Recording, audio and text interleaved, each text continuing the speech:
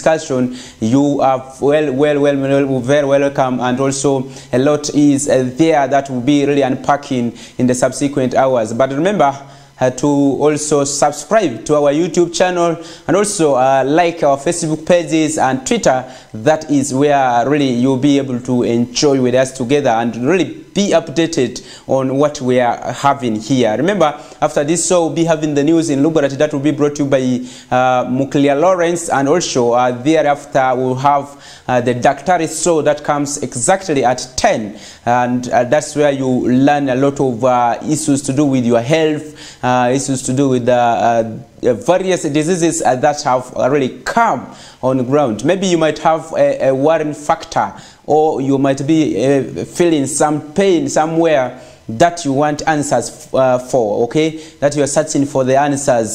This will be the best show that can be able to give you important advice on as far as the issues of health management is concerned. So you should be on awaiting for what will be coming at that time. But you can engage the doctors at the time when they will be in, and because this will be live, a live program, and also you can just move to your YouTube channel, and that will be broadcasted. So you'll be there to comment or really ask those questions, relevant questions that you feel like the doctors will be able to answer. And thereafter we'll be having more of the programs coming up to really midday. You will have the news in Alur, that is Lemangia, that will be brought to you by Peace Ochak, and thereafter we'll have many other programs like the Whistle Time for those of you who are sports lovers, but also we'll have the entertainment show that comes at 5, that will be brought by to you by DJ Mosh and the team, Hassan the Big Brother, Liz Hannes, and those are the people who will be behind that. But also the day will be concluded by Nilecast, that will be the news in English, that will be led by Christine Okomuringa. But also very importantly, you can really be part of all these shows once you follow us on the YouTube channel.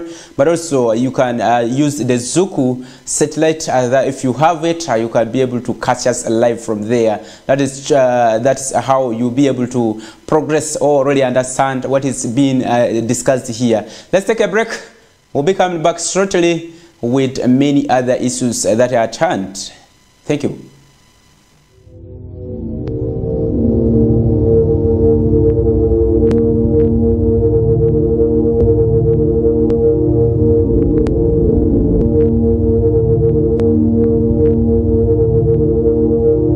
West Nile TV, lighting up the region.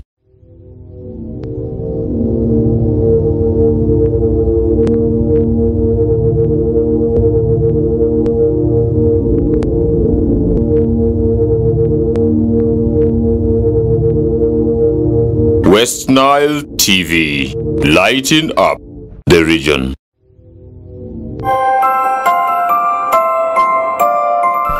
Hello viewers of West Nile TV, I am Sifiana Julie, the host for the K Dogo and Sabiti show.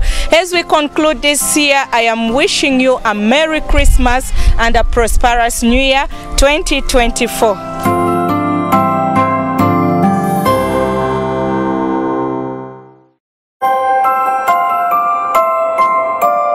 Awade for midri angereto mini pezo West Nile TV ni nezo sawadi ma aliarese hazini mini bini ibizu otitandondo West Nile TV adi nezo rese miomve marusi feta Emmanuel ejolaza lape midri obitese erozo sawa nari erozo udua lo pere etazu udua aziani ani ameche tuambo Christmas nirumatiabo majokini lete tuambunde maati amadria moke azini adroma temibe ma kobine miaza ituambo de ma aldia ili odere ma fevini amadria moke madiani yokini ngoni Merry Christmas awade foi tuambo si adroma temibe.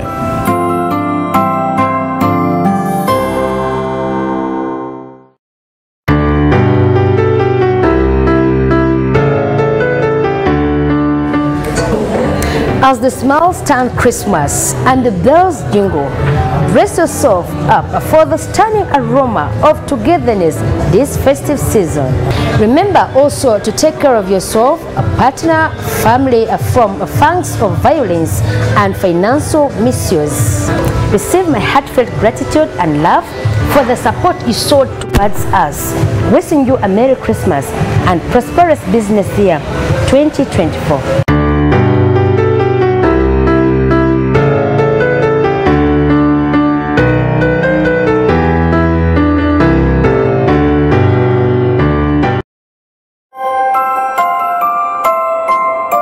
Hello viewers, my name is Frederick Tamadri. I report news at West Nile Television. I also do the KOKOLIRIKO show that comes every Monday to Friday, discussing the issues on current affairs from the hour of 7 a.m. up to 9 a.m. Wish you a Merry Christmas and a prosperous New Year 2024.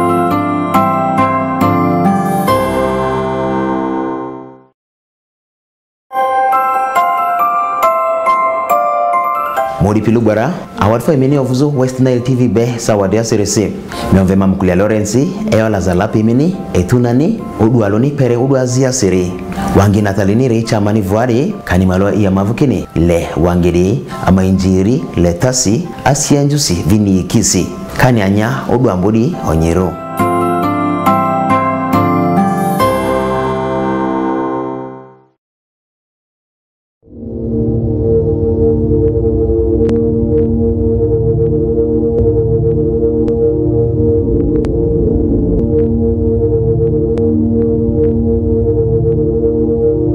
West Nile TV, lighting up the region.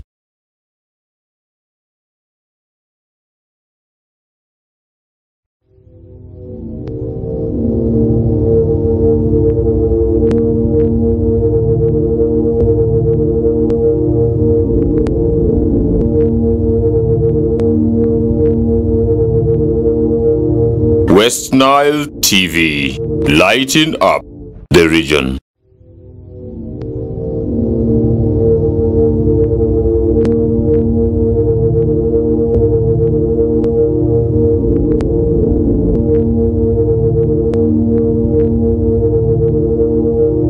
West Nile TV, lighting up the region.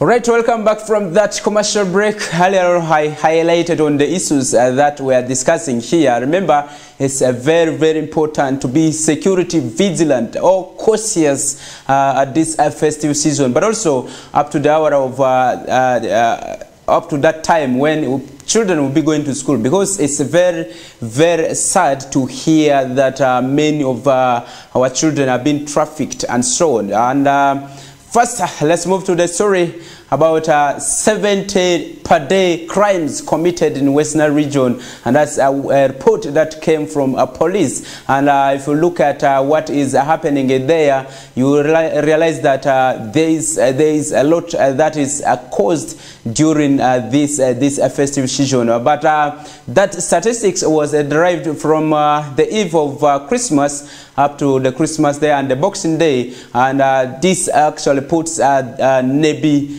district top on the lock in West Nile region, followed by Zombo district, and this was followed closely by Maratsa district and Koboko, and the rest follows that way. But if you look at the crimes that have been committed within the 3 days, the biggest is the crime of assault. Okay, people assaulting each other at some point. Somebody maybe was having was jealous about you at some point. He uses that opportunity to just sneak and really grab you and start maybe fighting with you, and those are things that have been identified there. But if you look at the breakdown, out of the 208 crimes that have been reported at the various police stations in the 13 local governments, I mean Arua City, Arua District, Koboko Municipality, Maratsa District, Terego District, Madiokolo District, Zombo District, Nebi District, Pakwach, Ajuman, Moyo, and Yumbe. All these have actually reported 208 crimes that have been committed. And if you look at all that, and assault is on the top with 156 cases that were registered. But also the districts that are on the lead is, as I told you earlier, or the number one is Nebi district with 42 cases registered within 3 days. This is followed by Zombo district with 38 cases registered, followed by Marasa district with 32 cases, followed by Madiokolo district with 28 cases registered, and the rest of the districts like Arua city with 24, Arua district with 8 cases, and that is the least district, by the way. Terego and Terego district and the Nebi municipality tie with 17 cases registered each, and the rest are continuous. But unfortunately, deaths were registered in Nebi district. That is 2 deaths that were registered, and this were the mob action, and people were killed. And there are 3 people who died of unknown illness that was registered, but also the issues to do with snatching of mobile phones was the second crime on the lead. Okay, that is what is actually being delivered there. But if you look at the statements from the police public relations officer Josephine Yangutia, who is actually the one for Western region, you will understand clearly that most of these crimes were committed under the influence of alcohol and sometimes drug abuse. The drugs that are being abused mostly include alcohol, include people chewing marunge, and those who are there for the smokers. Those are some of the crimes, and those are factors that have been attributed to this. But also the GBV cases come number 5. Okay. That means at least people have been able to be morally upright in terms of having maybe managing their homes during this festive season is concerned. But last year, if you look at what was on the lead, was actual GBV cases, that is gender-based violence cases. But this year, it is the contrary.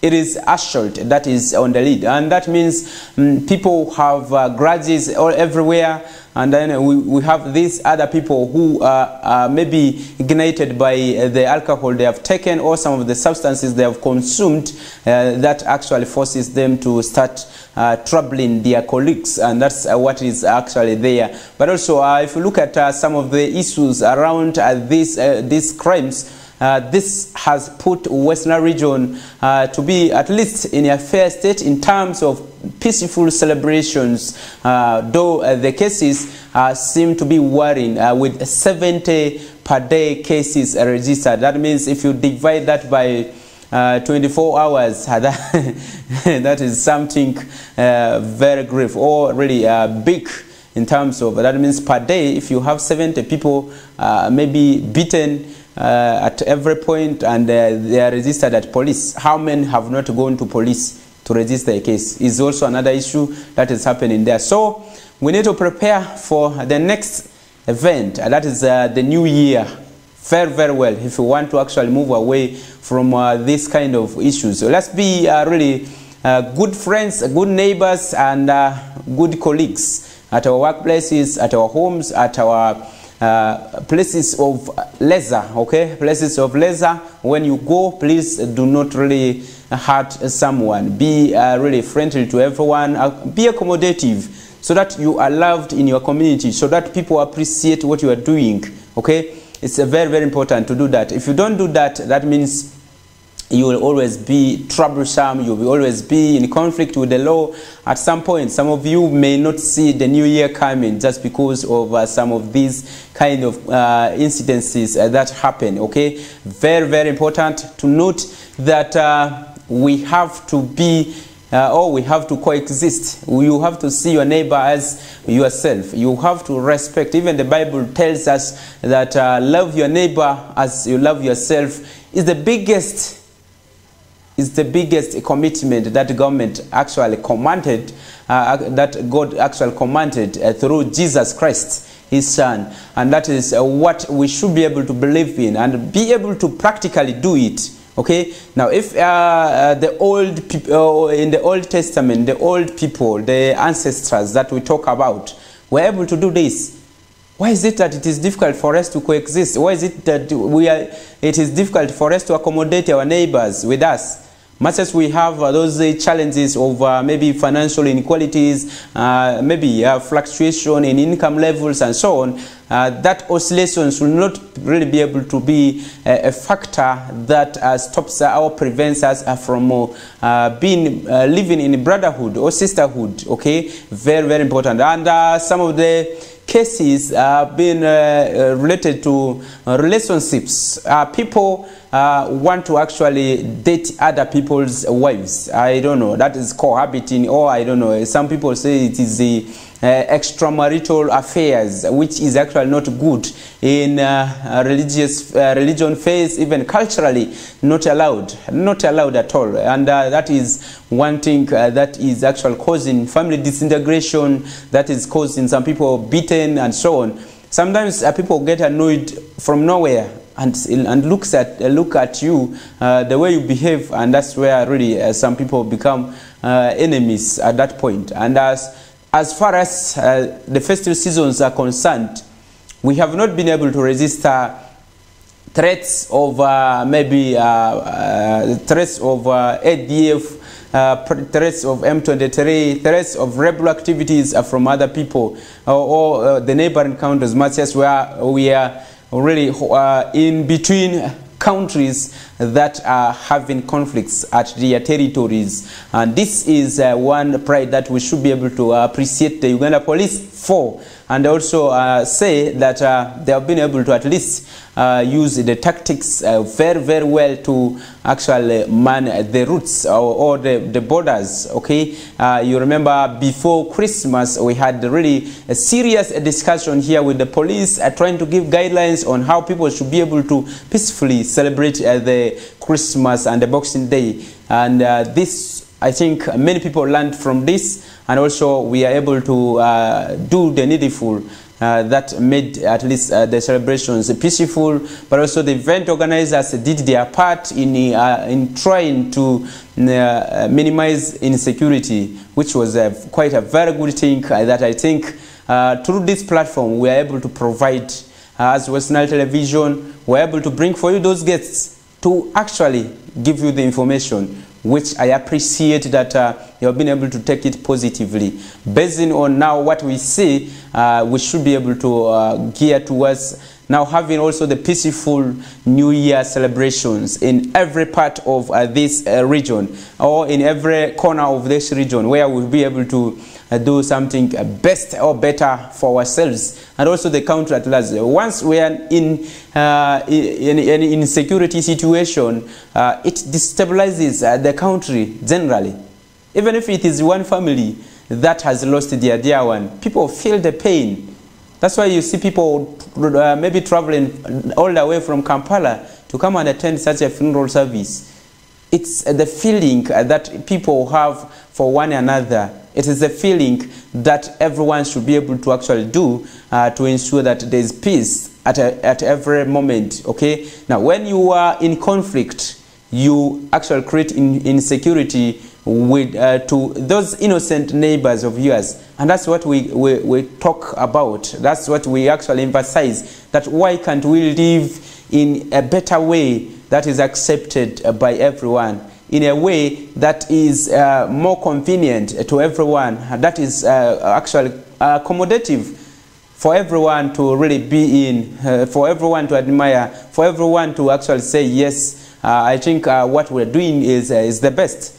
That's what we need to do. But let's move away from that story and look at the story of trafficking of 18 girls from Western region, and these girls are from Nebi and Pakwach districts. Earlier on, I had mistakenly said it was from Nebi, but the truth is these girls were conned from the districts of Nebi and Pakwach, and this is by a company yet to be identified, because really these girls, we are told that there's a scholarship opportunity that is in Masaka district, and all of them we are aged between 15 and 21, and these are girls some of them have just completed senior 4, others dropped out of school, others we are still studying, okay? But looking at the situation where we are currently, we are for holidays, there is no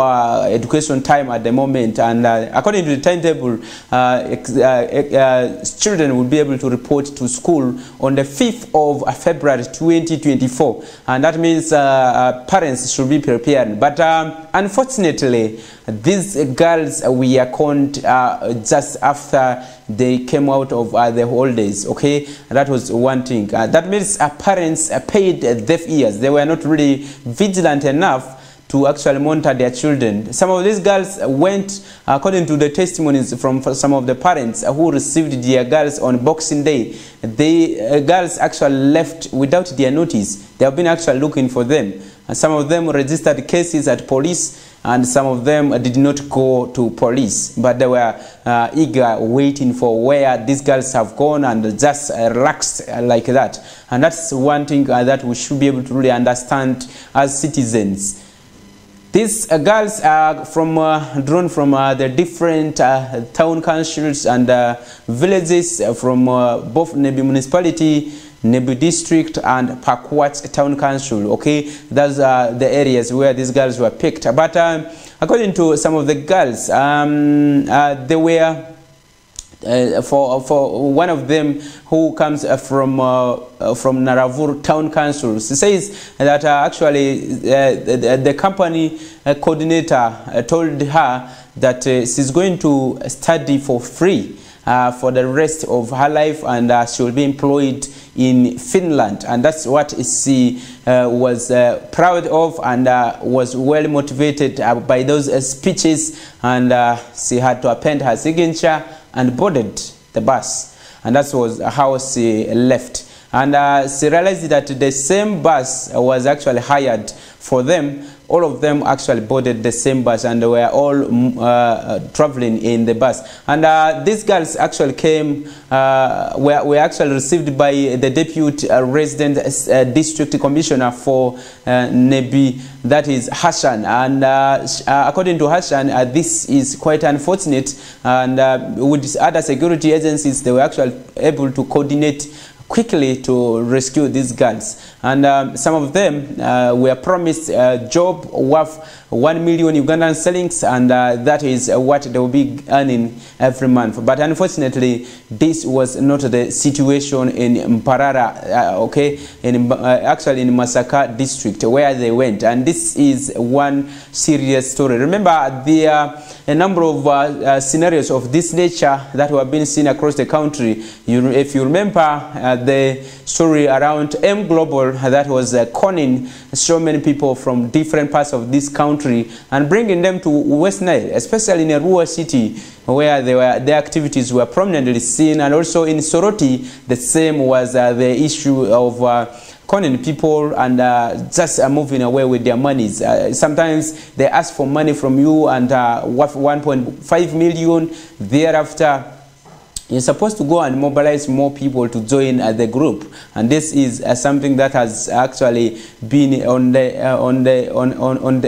really perturbing so many people in the different parts of this country. Remember, the communications are from the anti-terrorism and trafficking in persons directorate in police headquarters communicated that M Global is also on the look of police for so many crimes committed. One is forgery and also operating illegally, and talking about the issues of people's trafficking in persons and many other offenses that are being highlighted there. But in West Nile, this was a tug of war to evict these people. Remember, the RCC by then, that was Alicia Kello, who had to use all the security means to ensure that these people, their offices were closed. Some of the officers were arrested and taken to jail, and that was how M Global disappeared in Arua City. But many of these organizations come in the names of education, in the names of providing employment opportunities, and many others. So, as community members, what do we have to learn from this is what we should be able to understand. First of all, the authority or the power entrusted into you by God was that you should be the servant or the head of the family. Be able to collect all your children, gather them, educate them, and be with them all the time. And that was how really things would have been done. But if you look at what is happening now, many people do not want to actually offer that parental guidance to their children. Many do not actually appreciate that they are supposed to do this. Okay, now this is quite unfortunate that it comes at a time when people are busy with their family members, with everyone at home, with the children. This is the time you should be able to appreciate or be able to guide their children and really assign tasks to them so that you keep them busy, so that you actually make sure that they don't actually move anywhere else, but rather love their home. Is the issue. Now, this is the time you use the children to raise school fees for themselves. How do you do that? First of all, you take these children to do garden work, you take them to graze animals. You even, as the parent, associate yourself with them. Give your time, understand their issues. What do you admire outside there that I have not provided? Fill that gap. Understand from them. It's very, very important. If you are able to do that, trust me, your children will not love to go with anyone else, but rather look for you as a parent. Okay? Whether the mother, whether the father, they will enjoy their home as long as you are able to provide all those basic requirements the children will love. Children love playing. Children love lesser activities, especially the plays, and one other thing is if your family is that where the parents are rude on children, no one's child will love to come and associate with your family. Okay, even neighbors will be not in good terms, will not love to come and stay with you at your home. So that is what will be happening, and this will force your children, because the children want to play in a community or in common. When they are gathered, maybe when they are in a congregation, when they would mix up with others that have other ideas, that's what children love. So in case your home is not able to provide that conducive environment for children to actually learn, for children to associate and so on, that is where your children will be able to move to other people's homes, will be able to learn other bad behaviors that you may want to maybe avoid, but it can't come because of those kind of things. So let's be vigilant. Let's take cautious of the children moving on the streets and moving to other places, learning from other people. You see that? If you want to really impact moral well-being in your children, make sure that you provide the needful that they deserve. Understand what the children need. Understand their desires, and then provide them necessary support. If you don't have anything, use the rightful language to tell the children. Remember, the law is very, very clear. A person below the age of 18, the decision is taken by the parent. So if you are the parent at home and it is the 15-year-old girl who is taking a decision to look for scholarship opportunities, that means you are not providing enough. Most times children run for scholarships or to look for scholarship opportunities because they realize that you are unable to afford the school fees. Sometimes as parents, we expose most of our weaknesses that we don't even explain to the children, but instead we become rude to the children, and that is where really children feel like they are uncomfortable in the home. Maybe they have to look for alternatives, and that's why sometimes children decide for themselves that maybe this is the best that I can do for myself, not knowing the future implications of their actions. Okay, that is what is actually happening there. Let's take a break from here. We'll be actually coming back with their guests to discuss more of the issues that we have here. Thank you.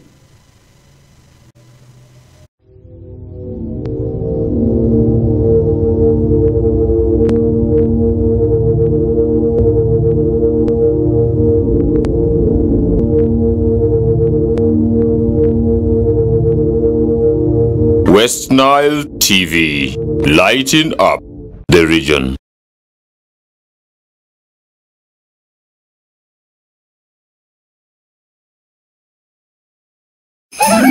Serve your family the bigger feast this Christmas with StarTimes upgrade to Kongere promotion. Nova customers on satellite decoder simply pay 20,000 shillings special bouquet monthly subscription to enjoy smart bouquet for free. Enjoy variety of entertainment including Hello Mr. Right on Makula Chika, Kazanya Kukazanyo on Makula, animations and cartoons on Boeing, series on TLC and Star Life. So make this the unforgettable holiday. More content, happier family.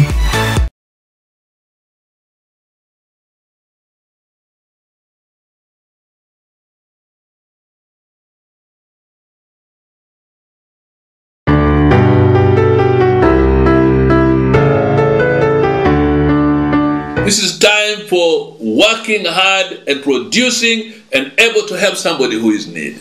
Able to give to your loved ones. This is time for giving, for God so loved us and gave his only begotten Son.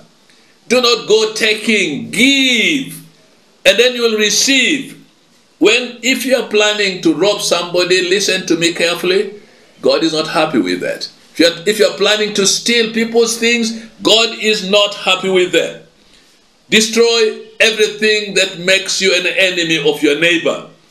It's only God who can destroy those tendencies in your life and that habit in your life, so that instead of taking, you are a giver, because we need to demonstrate love in our time. Again, this is not time for sexual immorality, but this is time for us to prepare ourselves to receive the blessing of God. Many of us are going to waste our bodies in going into people's homes and going with people's wives and going with people's daughters, and we are going to waste our lives out there. Listen, this is time for you to open your heart, open your hands, and receive the blessing of God. I speak to people who are listening to me. If you are listening to me and you are in West Nile, my region, will you make your body the temple of the Holy Spirit and guard it? Allow your body to be used to bless our region. Do not destroy somebody's relationship by misusing his wife or his daughter. Allow yourself to be a channel of blessing, because God brings you his life in order to bless other people. Again, this is not time for dancing the whole night. Some people are going to go into dancing spree, in discos and everything the whole night. In my place where I am seated, the devil has only given and deprived people who are wizards to dance at night. Why do they dance at night? Because they dance naked, which they can't do during the day. Why are you deprived of sleep when you should eat and drink and praise God and go to bed and sleep? Then go and worship God tomorrow without a hangover. Dancing at night, going to spend time out there with other women, with other girls, with other men, is not going to give you any benefit of celebrating such a day as this. And this is the time for praises. This is a time for worship of God, because God has given us a gift that we cannot afford.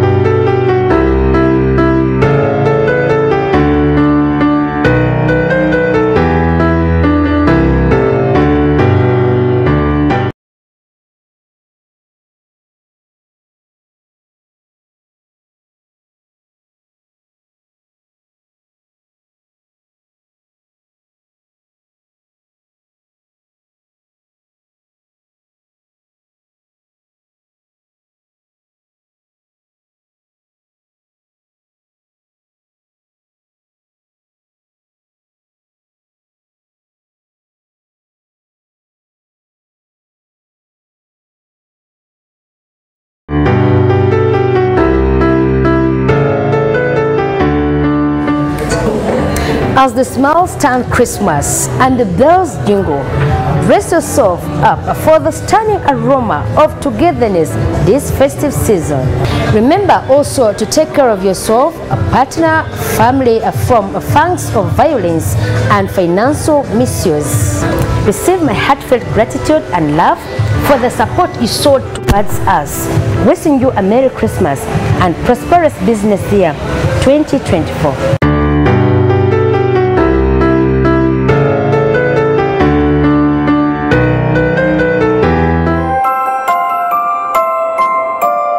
Award for midri angereto mini pezo West Nile TV ninezo sawadi ma aliarese hazini mini bini ibizu otitandondo West Nile TV adi ninezo rese miomve marusi feta Emmanuel ejolaza lapi midri obitisi erozo sawa nari erozo udua lo pere etazu udua aziani ani ameche tuambu Christmas nirumatiabo majokini lete tuambunde maati amadria moke azini adroma temibe ma kobine miaza ituambudi ma aldia ili odiri ma fevini amadria moke madia ni jokini ngoni Merry Christmas award for ituambosi adroma temibe.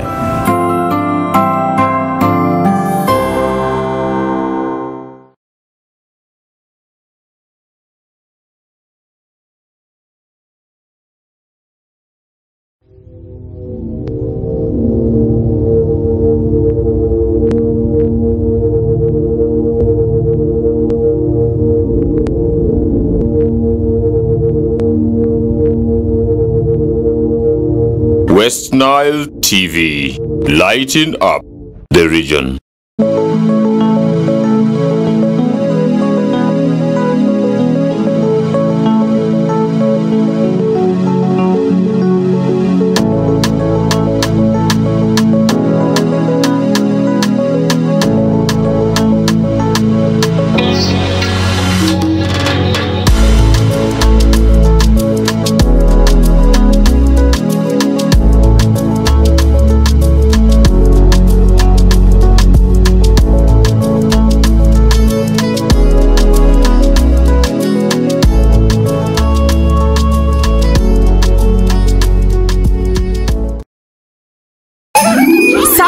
Family the bigger feast this Christmas with Star Times upgrade to Kongere promotion. Novel customers on antenna decoder simply pay 16,000 shillings, copper bouquet monthly subscription to enjoy basic bouquet for free. Enjoy variety of entertainment including Hello Mr. Right on Makula Chika, Kazanya Kukazanyo on Makula, animations and cartoons on Boeing, series on TLC and Star Life. Even better, we have added all your favorite local channels. So make this the unforgettable holiday. More content, happier family.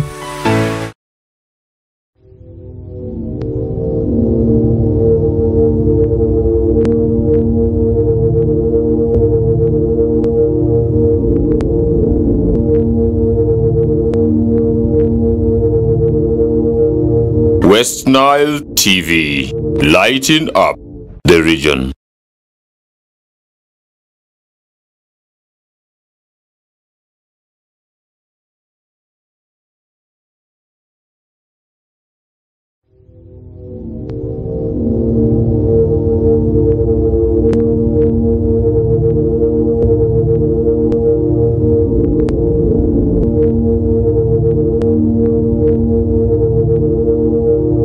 West Nile TV, lighting up the region.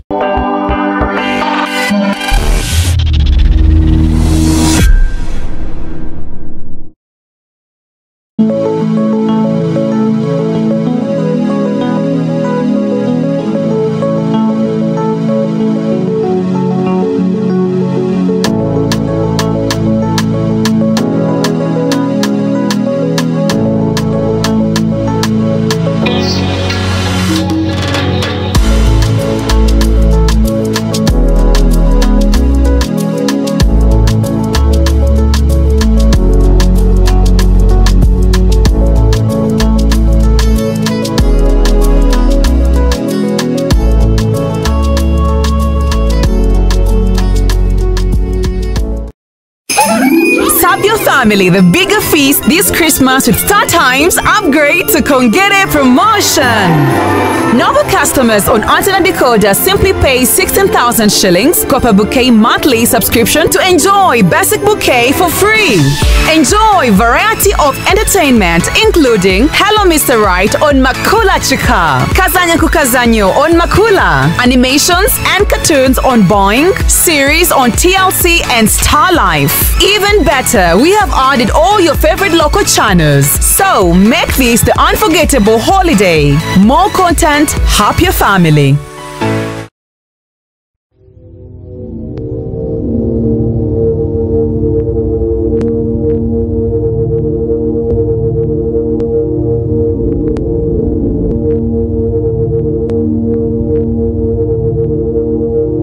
West Nile TV, lighting up the region.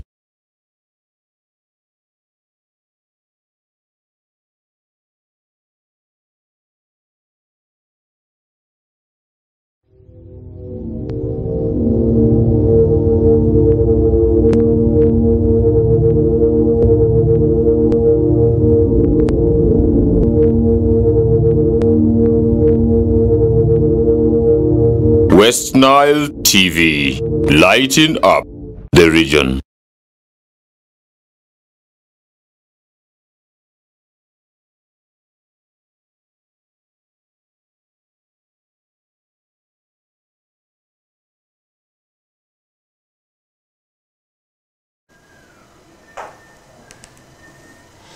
Right, a very good morning. We are back from the break, and you have, I hope you are seeing two faces at once now.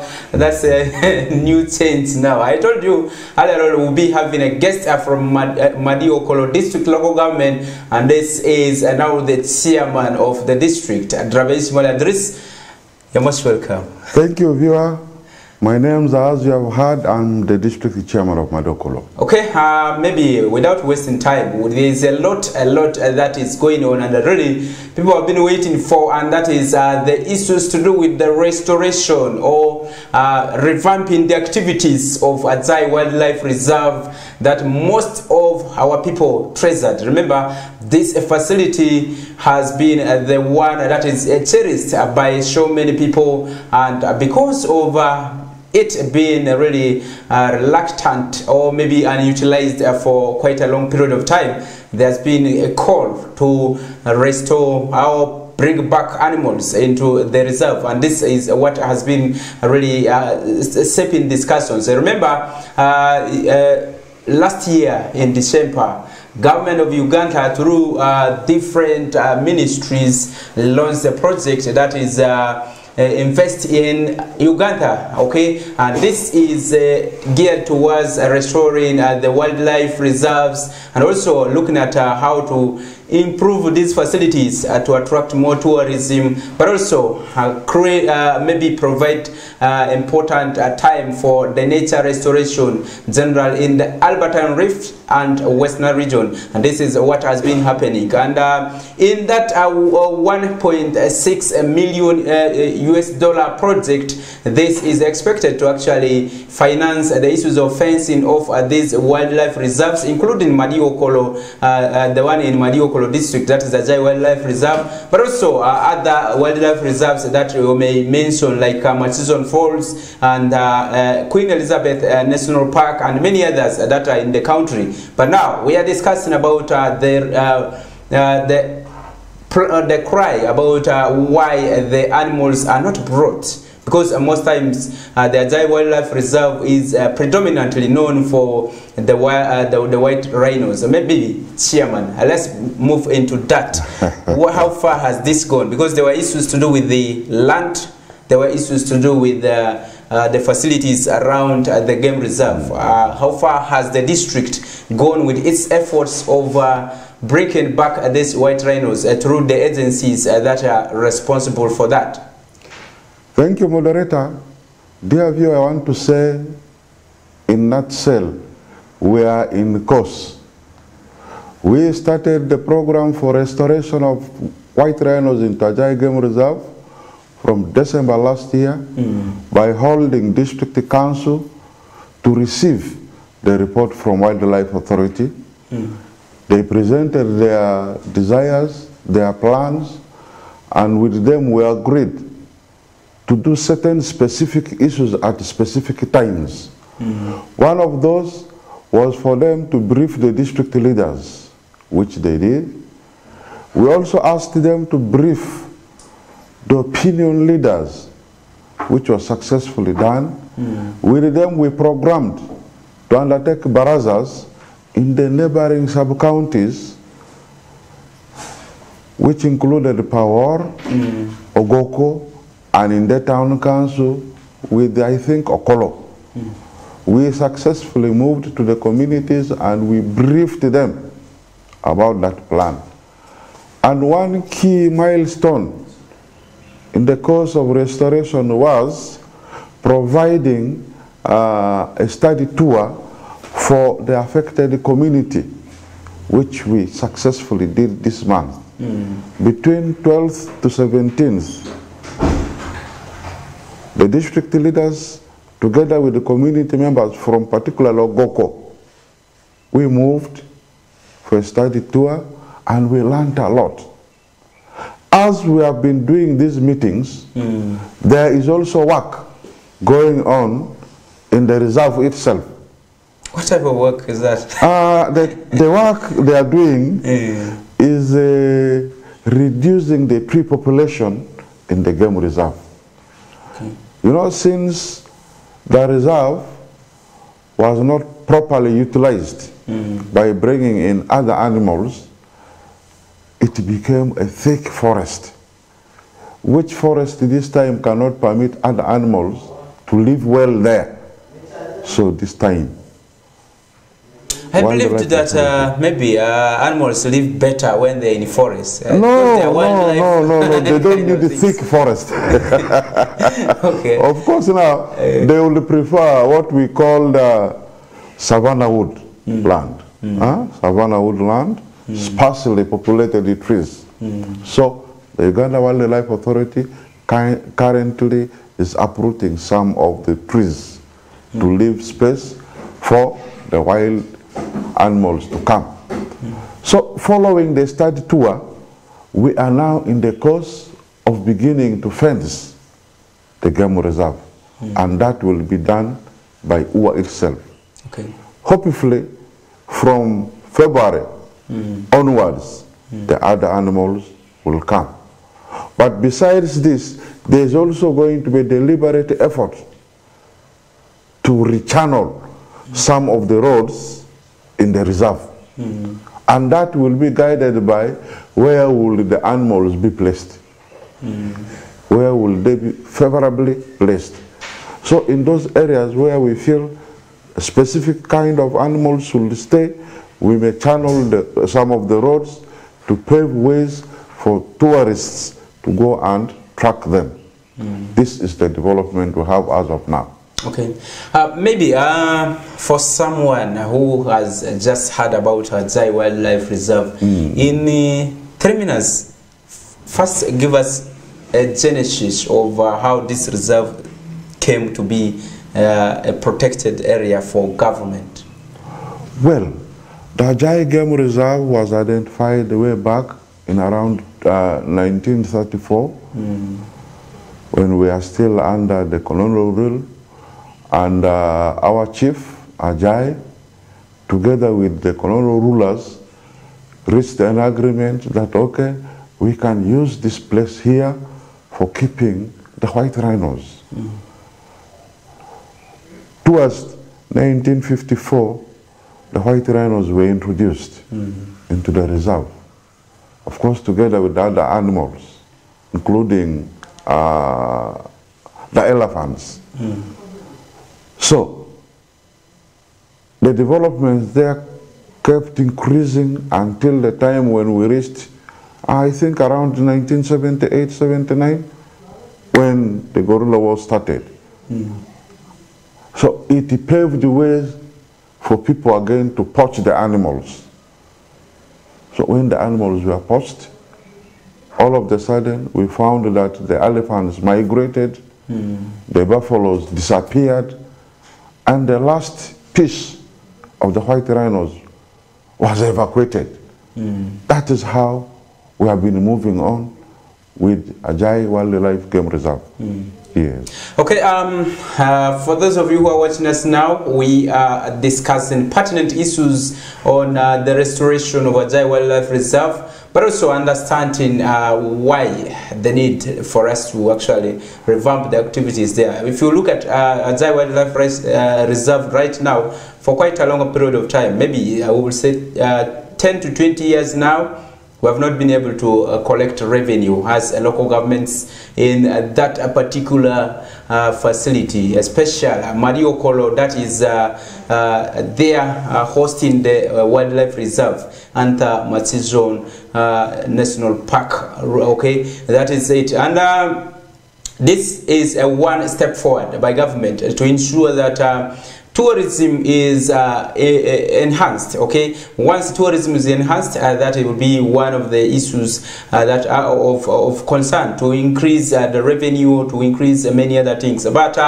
let's move to why the need to increase or to at least uplift the face of Ajai Wildlife Reserve, and how important will this be to the people in the Mariokolo district and Western region at large?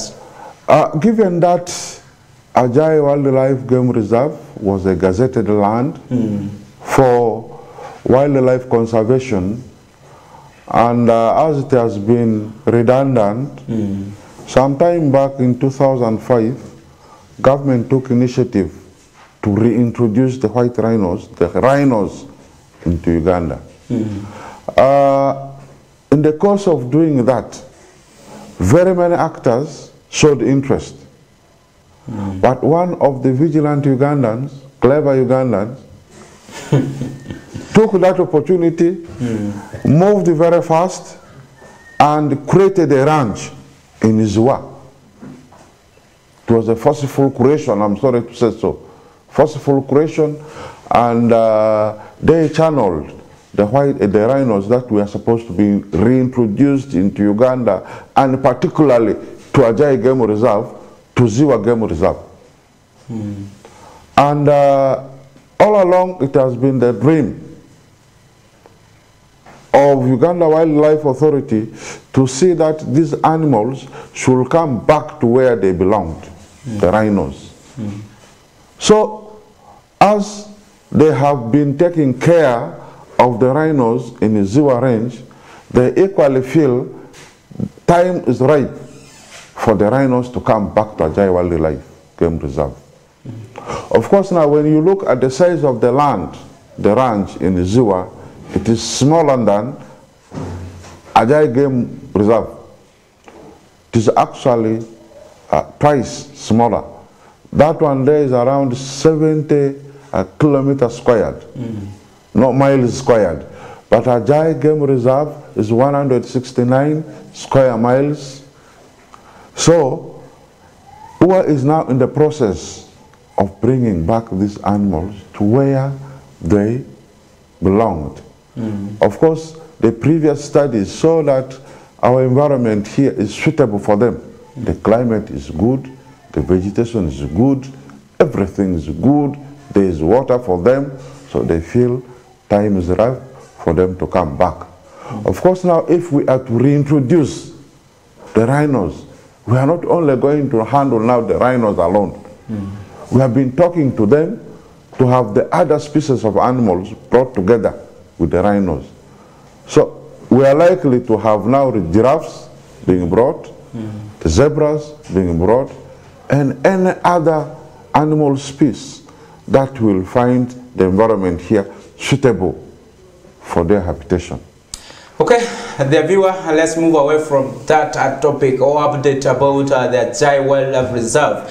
But one of the touching issues is now the issues to do with rampant bushfires that are actually really causing a lot of havoc or endangering the species, or actually threatening the ecosystem in the different parts of this country. Remember, during from the periods of November, December up to February, there's always that threat coming from people setting bushes or forests, or maybe yeah, those kind of things on fire. And most times this is for different reasons. Sometimes people will say we are burning this grass because we want a new one to come up for our animals. There are some people who just set fire or bush on fire for leisure purposes. I want to be the first to set it this year. You see that, those kind of things. And remember, arson is one of the criminal offenses that are being penalized in by the act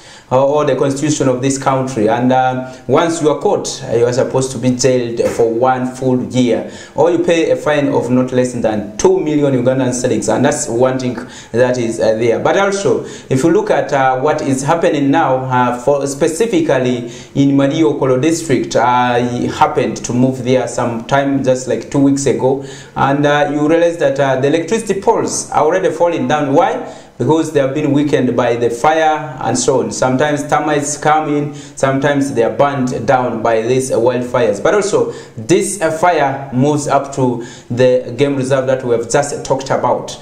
Maybe, Chairman, what is the current situation? Now I've moved there for, I've stayed now for 2 weeks without going back. What is the situation currently? Well, moderator, I want to begin by lamenting.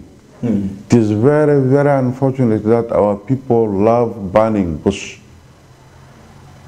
And when you look at some of the reasons, when you hear them, they are not pleasing at all. People set bushes on fire for hunting rodents. Some of them set the bushes on fire for fetching firewood. Some set them on fire for opening roads. You know, some of these reasons are not convincing at all. Why should you waste your time running after rodent, alu or drone body? Running after rats. Now you're draw. You set the whole vegetation on fire so as to hunt for rats. Now, we have ever told them there are disadvantages with this bush burning. One is the available vegetation that our animals will use to graze during dry season. It is being disrupted. Once you burn the bush now, it takes long, over 1 month, for you to get a greener pasture coming out. 2, when you set this bush on fire, it has effects on the soil. It loosens the soil texture. So for those who are setting their own farms on fire, please know that you are destabilizing the stability of the soil. Times when you set this bush on fire, it will burn until when it sets someone's home on fire. These are issues we have ever experienced, and arising from those experiences, we now expected the people to get rid of bush burning, but still they go on burning bush every year. This time we have electricity lines moving along these roads, and already they are being affected. You know, this issue here as leaders, we are not happy of it. But now our task, our challenge is identifying the person is difficult. All of a sudden you see smoke coming and very big fire advancing without knowing who has done it. There was a time around 2021, a woman set my own artificial forest on fire just because she wanted to go and fetch firewood.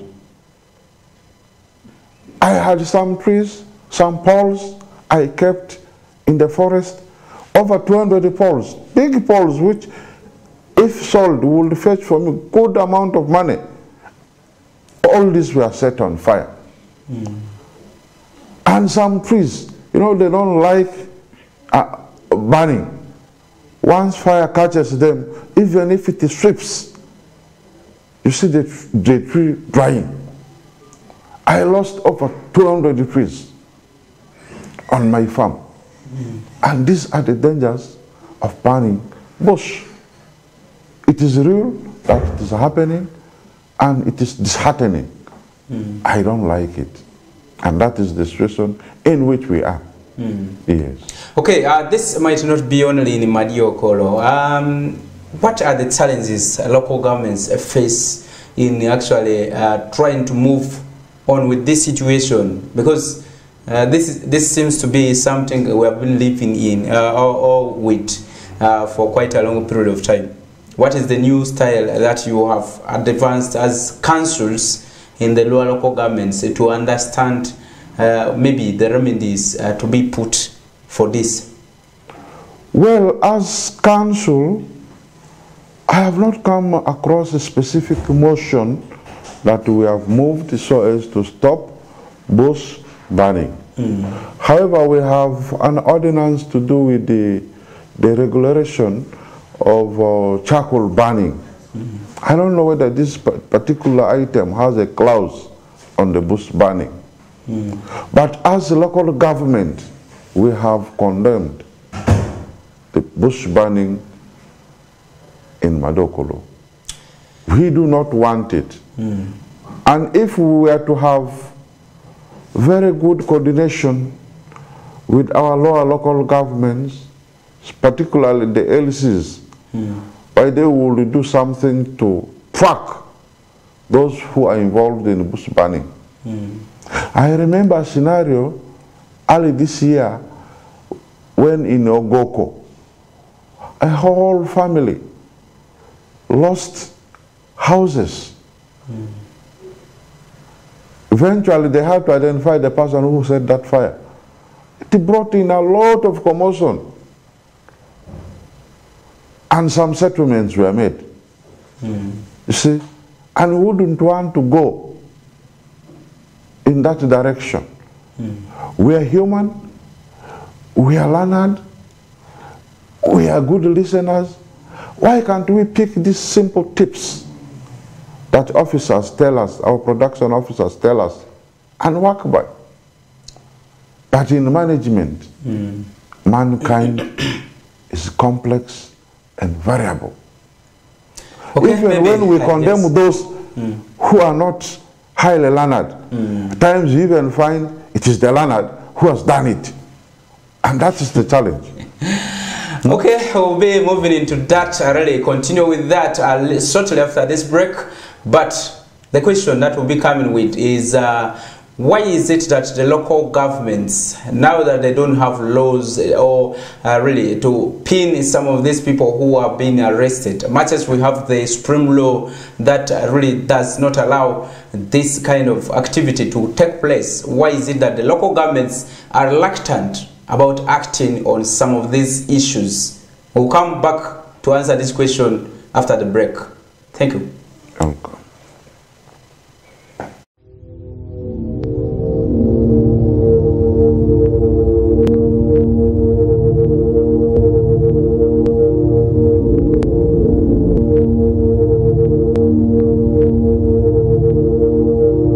West Nile TV, lighting up the region.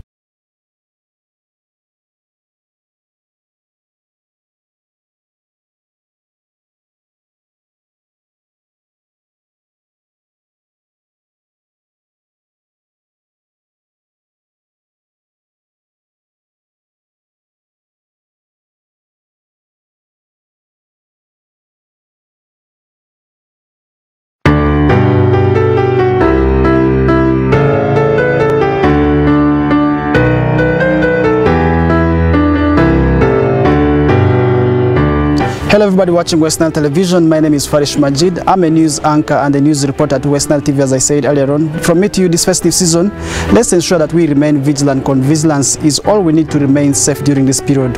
From me to you, Merry Christmas and a prosperous New Year.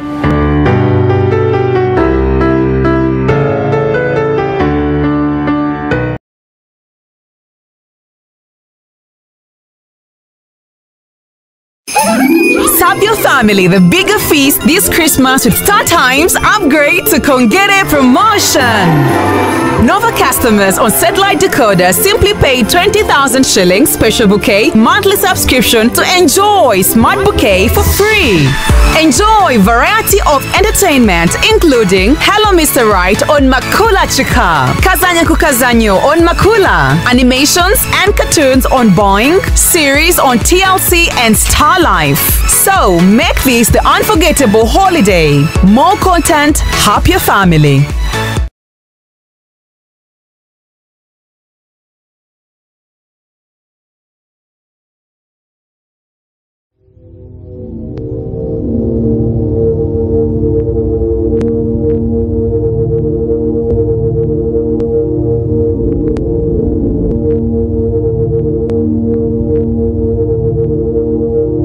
West Nile TV, lighting up the region.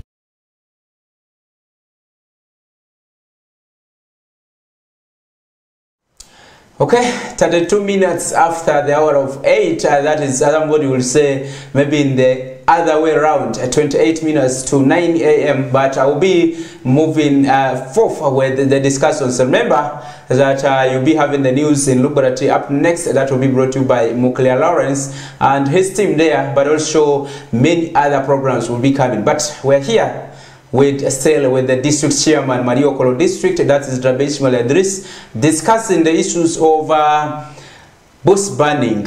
Why is this really continuing? I asked a question that he had not answered. I left it hanging because I wanted him to reflect on it.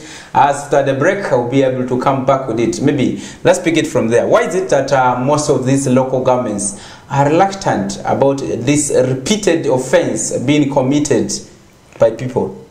Well, moderator, there are a number of factors, but key among them is the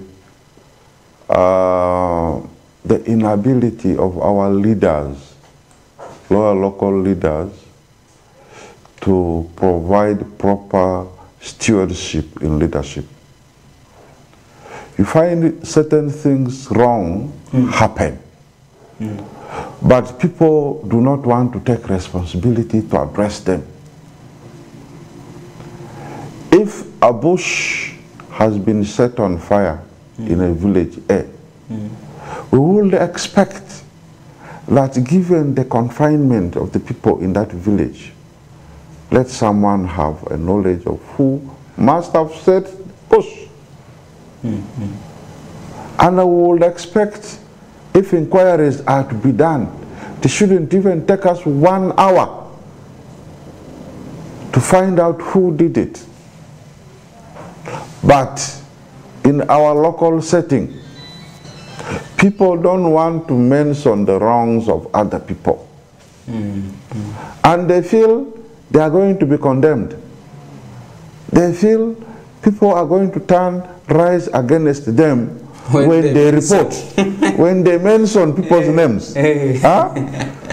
So, it therefore makes it difficult for us to track those involved in this bad act. Of course, now, if the local council 1 committee has failed, now you are the district. How will you succeed in apprehending such wrongdoers? I think that problem in the leadership has been the key factor behind our inability to address these issues. Okay, maybe you mentioned something that is to do with the mentality of the people. How do we sense it? Looking at the issues to do with somebody saying, this is my relative, this is my maybe if I mention, because we are not in good terms with them, they might think it is I'm mentioning this because the other time so and so's animals ate, might think I'm just mentioning this one because of that. But how do we change the mind of the people in relation to collaborating with the leaders, collaborating with the security agencies in fighting this kind of crime? Because really we will not really want to see this continue, as we advocate for greening, as we advocate for maybe nature growth, well nature growth, especially where we talk about tourism. People don't want to be in the maybe desert areas. There's no one who would love to run to see how a desert looks like, but people want to admire how a lake looks like, how a certain kind of grass looks like, how certain types of animals that love to be in green areas, how do they look like? That's where people want to admire. So how do we really change this mind of the people? Well, it is all about dialogue, and I can also say sensitization, that a wrong is a wrong, an offense is an offense. Let my local council one, chairman, committees stand for the truth, and they must provide proper stewardship, leadership to the people. And in the event where such people are identified, can we bring them to book? Can we prosecute them? Can we punish them? Even if they will administer the punishment themselves, you can get such people, you cane them. For me, I will say, yes, that is good, because you don't want to listen. Your simple act there is going to cause suffering to very many people, including themselves, the people living in that village. Why can't we shut those people who do not want to listen? We bring them to book. So, in my view, we need to talk to them, we need to teach them, we need to continue, you know, prevailing over them. I know that will be a gradual process. It may not be an instant act. Okay. So for you to enforce something, there has to be a written document or a guideline to help you. I mean, the bylaws, the ordinances, and so on. What does it take for local governments to actually enact some of these ordinances? Because the supreme law is already there, it has given you the leeway to actually enact laws according to your situation. So what does it take for local governments to have this? Because I'm meant to understand that the majority of them do not actually bother about this offense. As a result, they don't actually have any clause in any of the laws, even if it is to do with the charcoal burning, but the component of bush burning is not incorporated into that. So what is it that is actually needed for people to come up with these kind of things that has actually pushed you into the walls that you have failed to actually enact it? Well, the reality is processing an ordinance is a tedious work and also costly. I remember when I joined office in 2021, there were already ordinances processed by Madokolo, which started in 2019. By then up to today, we have never received one for implementation, although they are now in advanced stages. And for them to have come up to the advanced stage, I think I personally have been following them seriously. I even remember a moment at the start of this year when I loaded all my staff, including some of the political leaders, into vehicle, and we had to move to the office of Attorney General to Kampala to go and ask them, why are you delaying with our ordinances? So, producing an ordinance is a tedious work. However, maybe before you go further, how much does it take for a local government to come up with one ordinance? How much does it take?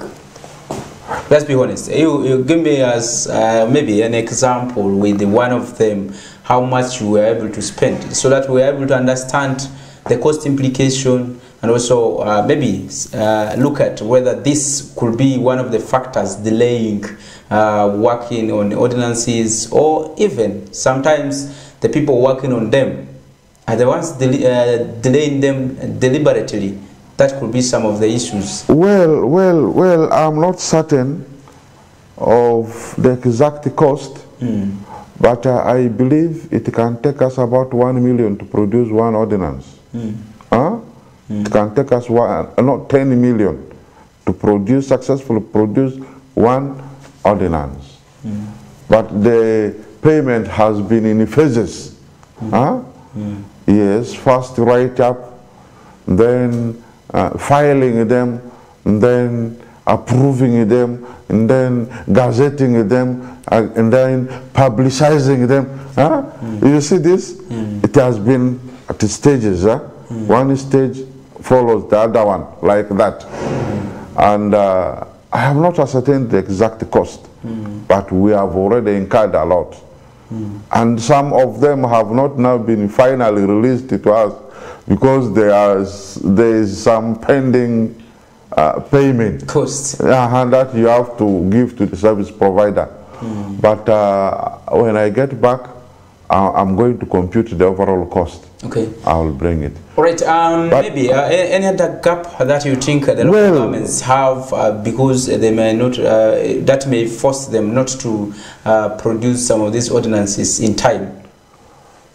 There is no gap. There is no gap. If anything, resource limitation. Yes, because we do not have specific votes for these issues. Therefore, when there are costs involved, you really have to beg. Times you come and talk to partners to see if they can step in. And this time we have two partners who are helping us, Enabel and Rice Uganda, who are trying to pool their resources to see that these things come out quickly. But moderator, above all, the issue of ordinance wouldn't be a stamping block in enforcing some of these, offenses, because there are other existing laws under which the ordinances obviously fall. You can twist this particular offense of bush burning to any other offense under forest. National Forest Authority. Yes. National Forest Act. Because also the Environment Act. Even the Environment Act. Many of them. Which all prohibit this unnecessary burning of vegetation. Yes. But our issue is one, commitment. We don't have commitment cadres to spearhead, the fight against bush burning. Two is the mindset of the community, where they say it is normal to burn these things. After all, nothing is going to happen to them. It makes them still to come back with the ideas of burning our bushes every year. But above all, our level of reporting issues, reporting matters, it's never clear. The LC1 feels his overall. When someone does something bad there, he says, okay, it is okay. Now, at times they prefer to settle the issues there. As it's coming to settle, they are always payments. Yes. That hey, you are the one who invited me, you have to pay. At times, after benefiting, he will not accept the matter to go ahead.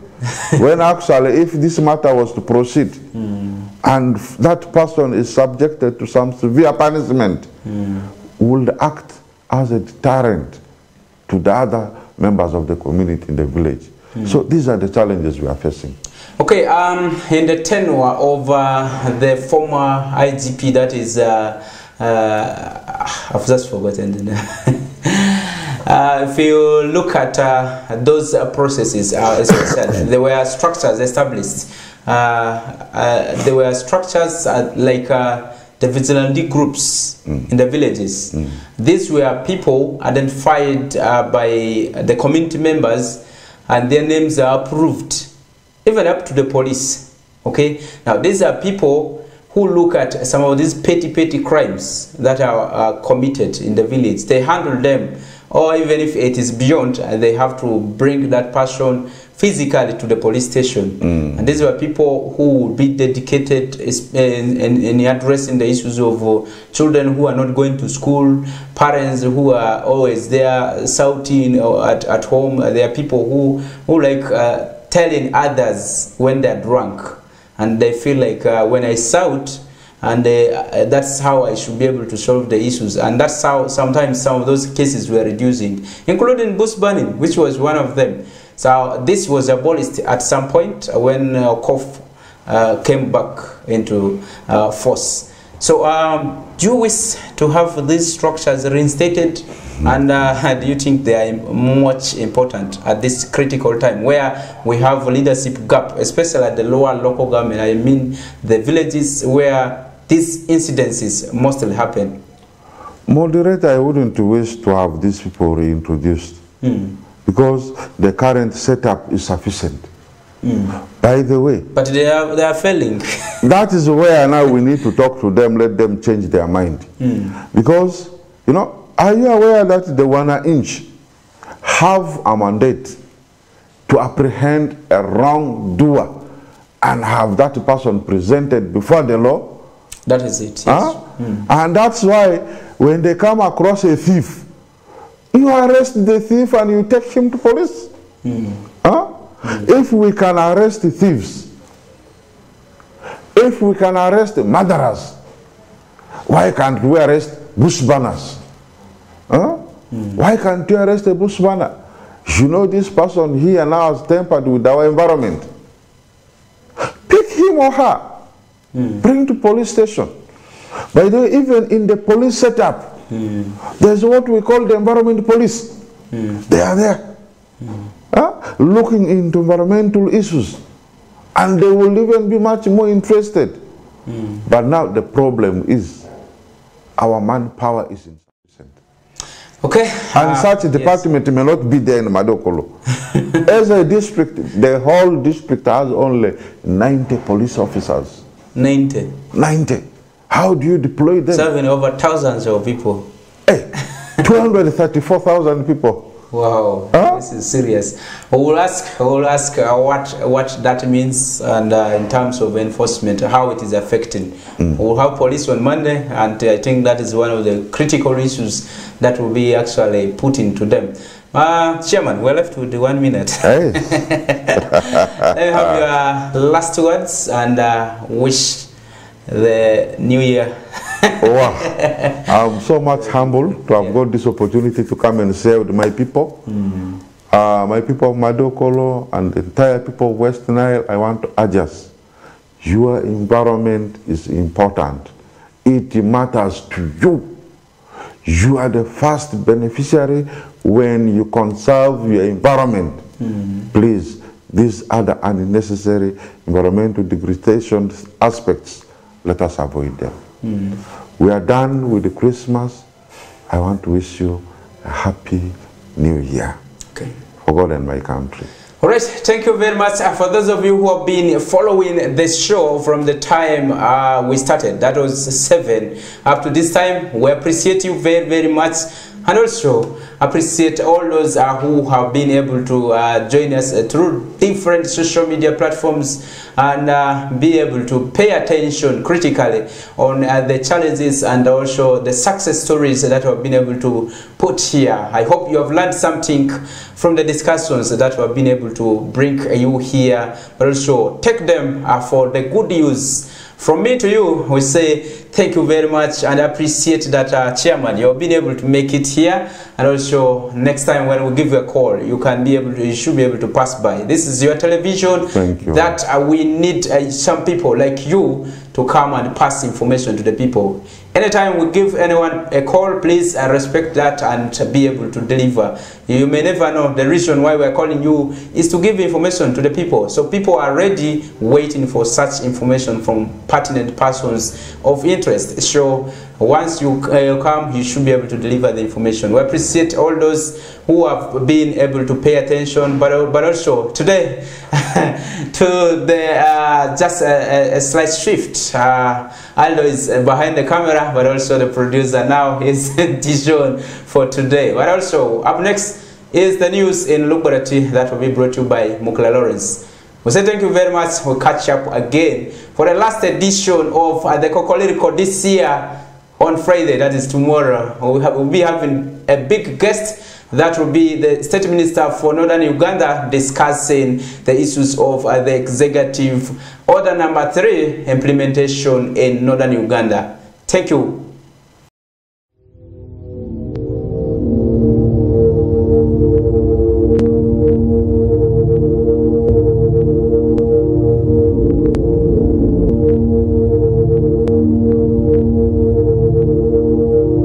West Nile TV, lighting up the region.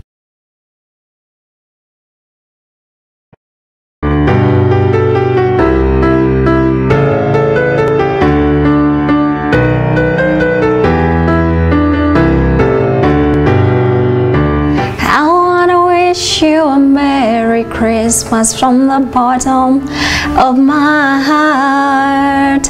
Hi everyone, my name is Ayot Lillian. I host Real Talk on West Nile TV every Saturdays from 8 to 10 p.m.